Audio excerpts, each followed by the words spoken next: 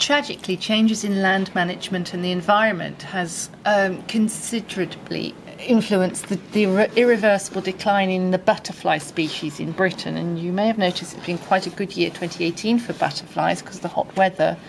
But we will probably never see again some of the superb specimens that these collectors from the past were able to collect. And this informative volume furnishes us on every account of selected species of historical interest and appraises the effects of current conservation policies. It is a history of butterfly collecting, the equipment that was used, and the deprivations now caused by these ardent botanists. There are brief biographies of 101 of the deceased lepidarists and laced with anecdotes, quotations, and lots of illustrations, some of them in colour.